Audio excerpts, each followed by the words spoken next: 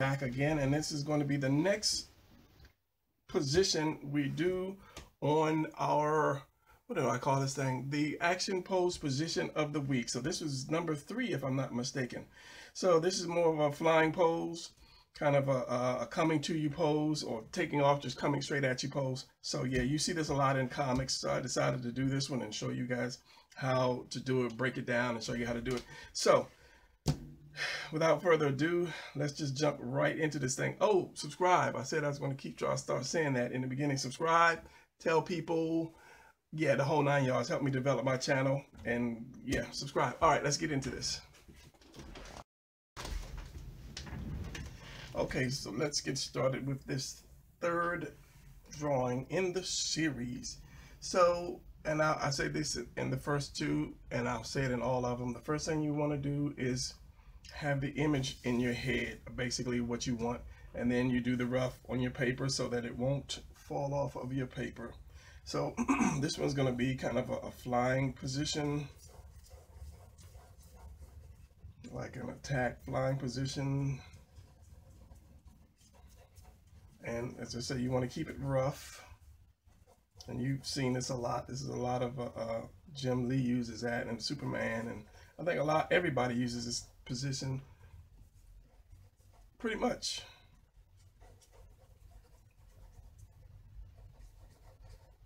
I'm sure you've seen it a number of times, put it that way. So I just have to get it right in my head and get it down on paper. So as I say, you want it to be really rough. You don't want it to be, you don't want to put any detail into it at this point. You just want to get it on the paper to where you want, to where you're happy with it. And I'm trying to place the shoulders because I want this to curve down, and the other shoulder here, give them a tilt, and then one part of the arm, and then the next part of the arm. And I don't want it to come off like it did on the last drawing. So that is going to be, bring the head down. That might be a little too high for me. So I want to keep it lined up. And this is why this is why you continue to sketch first. And the shoulders in there.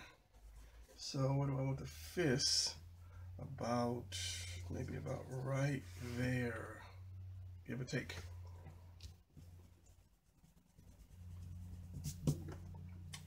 I mean, you could place the fist anywhere. You could place it here, and it would come like that, but I'm going to try something different. In this position, as I say, it's been used a lot, so you can augment it. I don't think that's the word I'm looking for. You can adjust it to fit your script.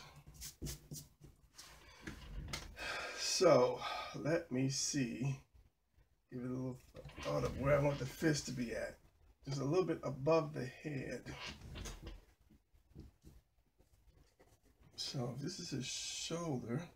Okay, triangle for shoulder. That's just,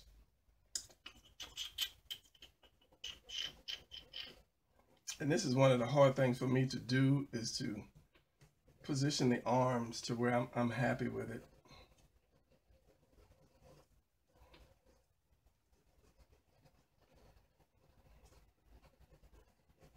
And legs, I don't know, it's just legs and arms are so simple to do, but trying to position them in the right spot for me is kind of hard. Let's go with that and see what we have. So the first thing you want to talk about is, if you're doing a shot where a person is leaned over or leaning forward, then you will see this part here, the shoulders. And so all of that is represented by doing a triangle. The triangle, the center triangle, is where the neck comes down. There's a V in the neck. And then on the side of the V, you'll have these 2 little U's. And that's the person's shoulders, because they go up behind the neck. So especially if they're muscular. And then the center line, let's say just right here. So the delts are going to be circles that actually, just think of this as some kind of spear, and it pokes into a melon or something, and it's on both sides. Where's that other one? Right here. And that's on both sides. So you're going to skewer these two circles here. And then the chest, once you lean forward like this, that becomes like one piece. The chest just comes from the circle and goes around. Now with a position like this, you won't have to worry about too much stomach or crotch, because it depends on how much this person is leaning. Now let's do this. You might see, let's just say I'll give him a little bit of side.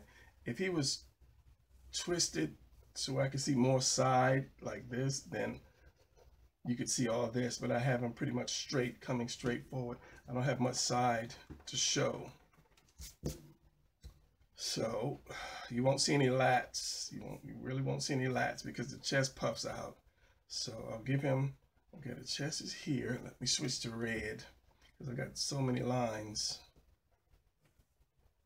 The chest is here.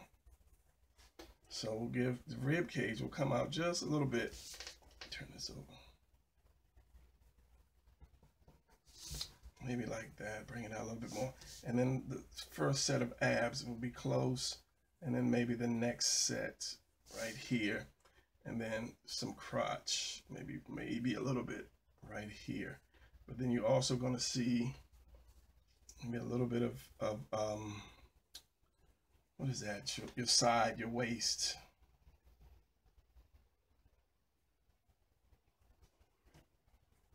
Like that.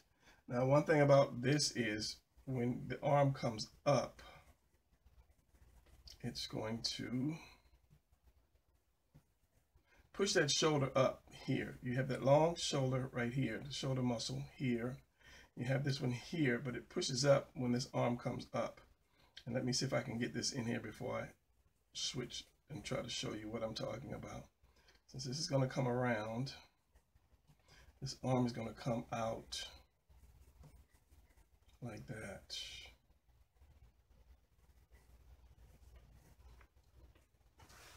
So what I'm trying to say is, if I can say it,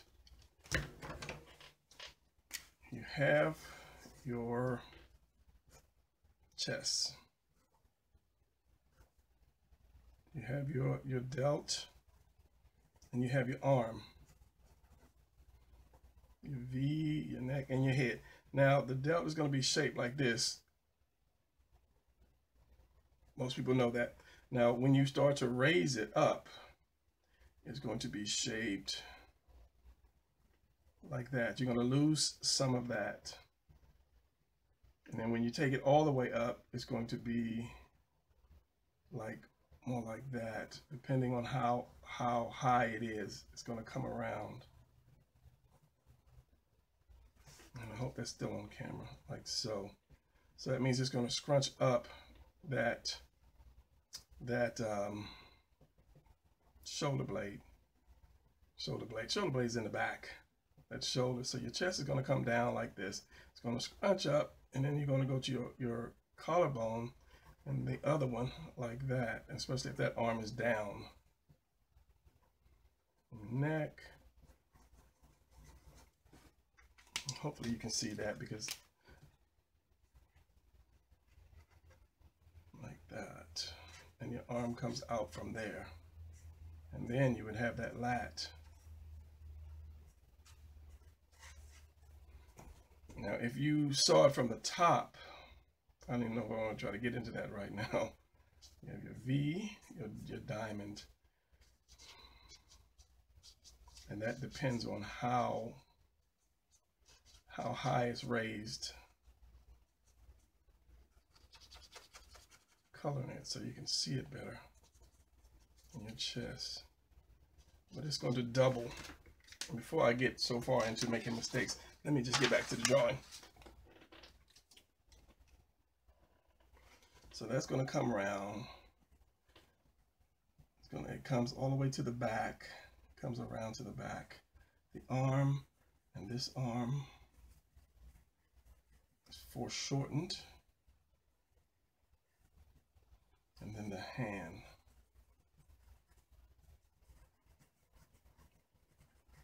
And That's just almost a square, but it's more of to do a hand. Instead of doing a square, you do kind of a curve like that, and then your thumb, because your fingers actually curve in as you close them. Maybe I need to go back to bed and start again. Like that. It's not just a square. So put a bit of a curve in there and your thumb, and I'll change that and straighten it up in a minute. So, all right, so this leg is going to come out and down. Let me switch to blue. Make sure I'm still in focus. It's going to come out and come down. So it all fits under there. My thumb has been cramping like crazy. Too much drawing and weightlifting, I guess. And that's another thing too. You have to determine how far your leg is going to come out. And it is going to come back around this point here. You have your waist, your crotch, or your love handles, your crotch, and it's going to come from behind. It's not going to come right here out of it. It's going to come and go behind it. So you have this curve. It curves around here, dips, comes out, and your knee is here. So this one, we're just going to have it placed back. So it's not a circle, but what, Brian? Okay, half a circle. I was gonna say it has shape to it. It's not just a circle, but it has a little flatness and curves out to it. Now I have to stop and look at this one later because I might not be happy with that, but we'll go with it for now. Shoulder, chest, the other one, and this, remember this separates and it goes around the back. And because this one is not twisted up, it will be a circle. Then you'll have your arm going back.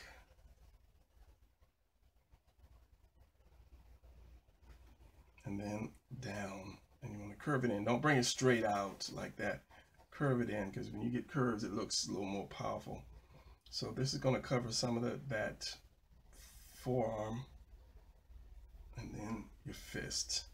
And then if you can, don't bring your fist straight down like this. It's weak looking. Always at the wrist, curve your fist in just a little bit more. So whenever you draw a fist, try to curve that wrist in like that. That makes it more powerful.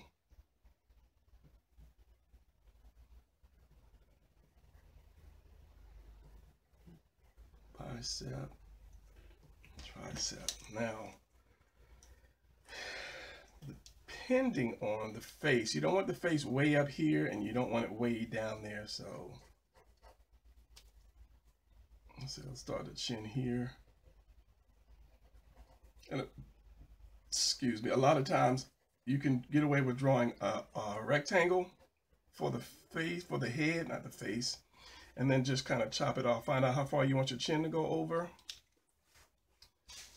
It's easier to pose a position that way or put a head that way. Find out where your chin goes over and then draw your lines up for your jaws and then make a circle. Circle at the top. And you really won't see much neck. You'll see this part because the neck comes in, and as I say, you see the shoulders, and then there's like a little upside down V here sometimes if they're really muscular. So let's see what I have here.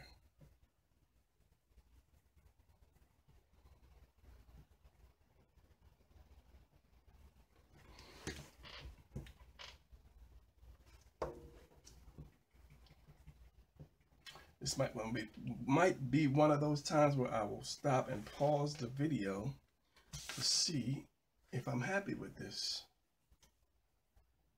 Because you have your forearm here, and hopefully this one won't go into 30 minutes. You have your fist, you have your wrist and your forearm, and then that goes out to a larger size. So when you draw that coming at you, this will actually curve in a little bit like so, but then you have to know that it does connect with the bicep.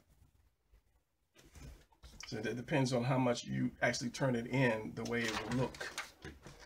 Knocking stuff off. So you have to have this small piece. Then you have this. The elbow probably won't be seen. And I don't like drawing real hard with this red pencil because that, I don't know, that really doesn't erase as well to me.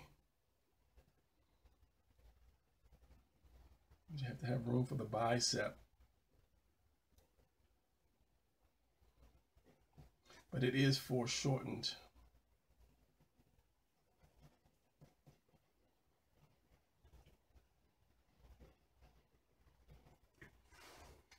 Okay, so let's see what we can do with this hand.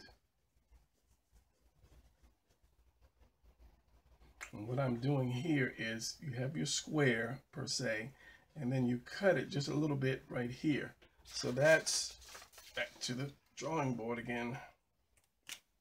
You have your square for the hand, and you cut it in like that, and this is where your fingers will bend in. And that's 4. And then your thumb comes around like that. So this is your knuckles, and this is your turned in part of your fingers. And then you have your hand. It's not all just square like this. There is some part where your fingers do bend in. So that's what that is. So let's do this first one. The second one is going to come up just a little higher, and then they're going to start going downhill. Hopefully you can see this.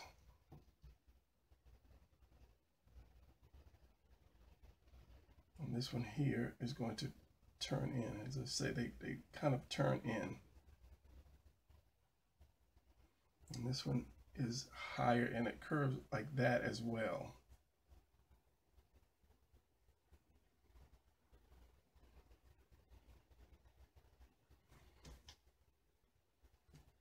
So depending on the angle, you will see some meat here.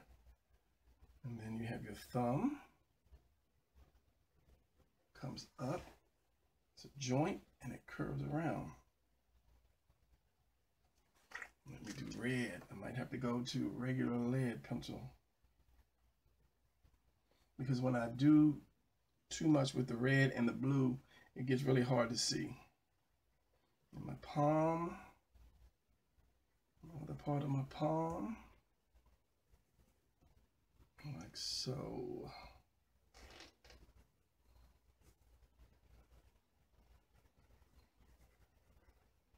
Bicep, tricep, like that. Now actually I could turn that fist over a little bit more to show some more of this.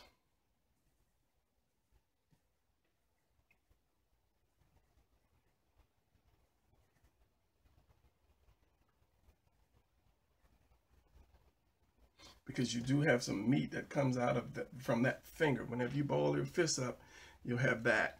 And a good example while I'm doing this is you ball it up. You see how this finger comes in, and this one is pretty much, these two are pretty much straight down almost. This one comes in just a little bit. This one is down, and these two come in, and they have a curve around there, just like these curve.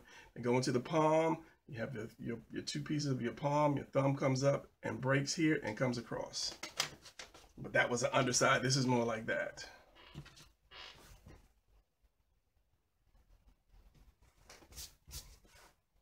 So let me stop here and take a look at this before I try to ink it and see.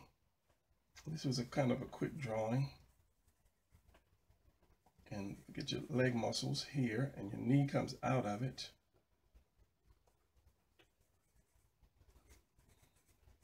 Like that. I tend not to do a lot of leg muscles when I draw because I focus on the face and the chest more than anything else. And maybe I'll get into a leg video, leg muscle, leg kind of video one day. Okay, so this is there, that's there. Remember that separates. Elbow, and I think that's going to be it. Let me pause this and look at it and see if I have any great mistakes.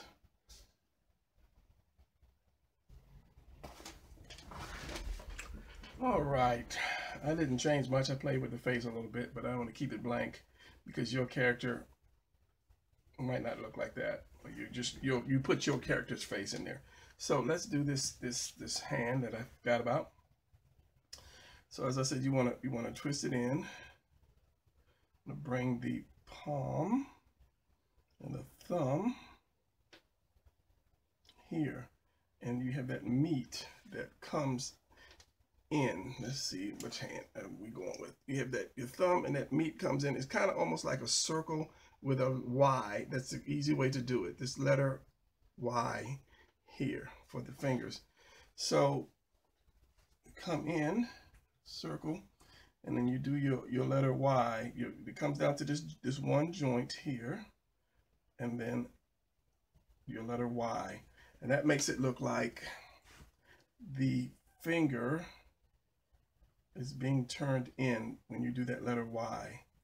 Looks like that finger is being bent, and that thumb is covering it, like so. And it's a little off. There's a little piece here. That's why I usually don't draw that little piece. And then you can add a second finger to it. And that might be a little long, but you get the gist.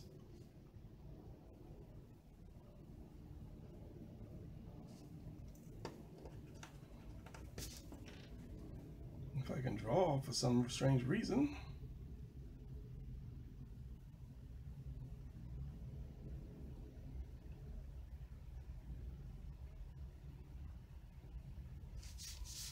You see, I don't draw with pencil because the pencil, to me, compared to the blue pencil, is too smooth. It's like you put your pencil to the paper and it slips, whereas you put this one to the paper, it's got some bite. You have to actually work with it. So if I'm doing this, it won't slide around compared to a pencil. And your pencil is always too dark and hard to erase. So yeah, see a little bit of thumb there, but I'm not gonna do that. I'll do that in the wash, in the ink, in the inking part.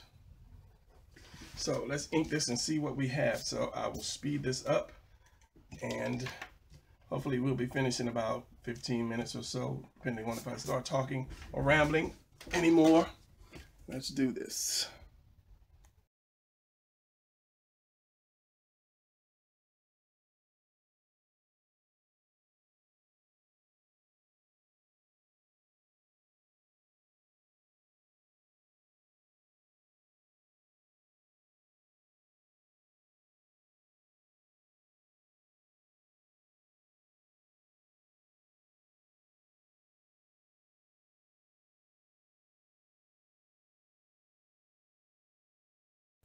All right, and there you have it. I just played with a little bit of the inking, just playing around, throwing some hatching lines there. And you would do that depending on the light of the light source. And that's one thing when you draw, before you shade, you have to determine, where's my light source coming from? Is it coming from back? Is it coming from the bottom, side, or whatever? And that way, if it was coming from the side, let's just say from the side, then you would put your shading in where you needed it to be, like over here. So everything on this side would be lighter, and everything on this side would be darker. Well, of course, you know that if you're into comics, you know about all of that, and you determine. So that's why I don't really shade. I just put a couple lines just playing around. So that's going to be it for this flying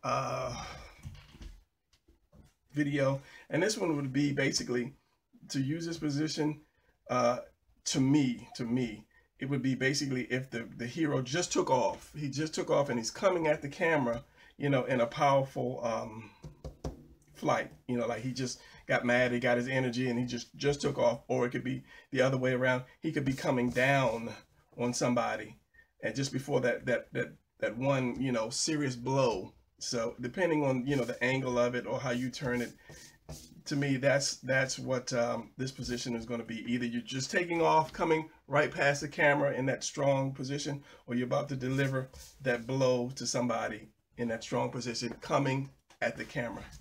All right, so that's going to be it for this one. Stay tuned for the next one, and I will see you guys later. Oh, forgot to sign it, because I'm thinking about just like giving these away just because, you know, once I get enough of them, if people ask for them, I'll just give them away as some type of giveaway prize or something. All right, so let me zoom in a little bit so you guys can check it out, and then that's gonna be it. I will catch you guys later.